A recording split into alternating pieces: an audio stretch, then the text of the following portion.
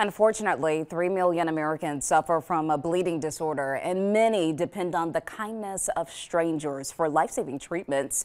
March is Bleeding Disorders Awareness Month, and joining us now is Dr. Claudio Sandoval, Senior Director with Octapharma, and Tony Besa, father of a patient that depends on plasma treatments. Thank you both so much for joining us. And Tony, I want to start with you and your son, Andrew, who has an incurable disease. How did your family find out about his diagnosis?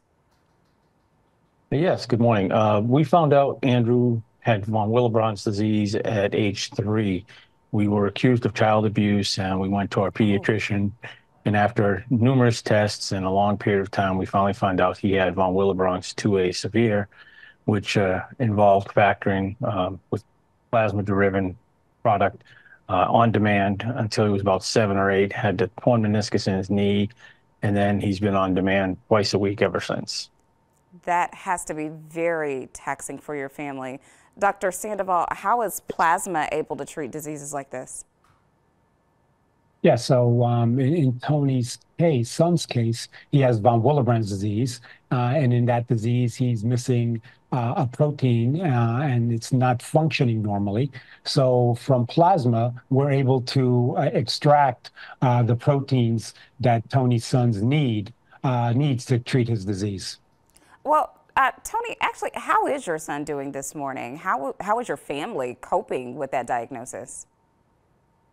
Well, it was hard to start at first. Of course, he's the only one in our family that has a bleeding disorder.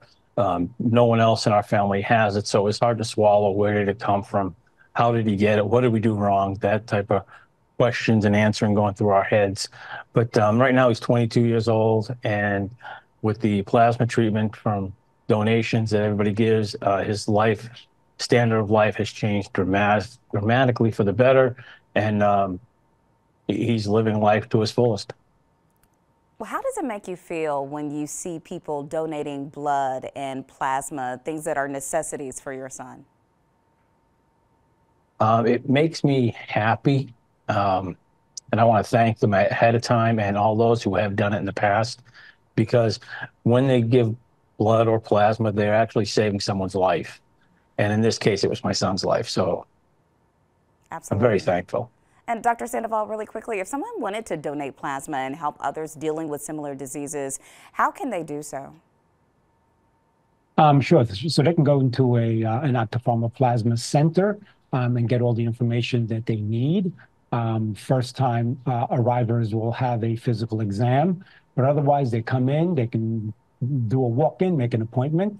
They can also go onto the internet, octapharmaplasma.com, and make appointments, learn more about donating plasma, and also understand that each time, as Tony said, each time they donate plasma, they are truly saving someone's life. And really quickly, I do have one last question, 15 seconds. Is it important for you to be hydrated when you do that kind of donation? It is. We want folks to be well hydrated. Couple of glasses of water before they come in the morning should do the trick. All right. Thank you both so much for joining us. We really appreciate it.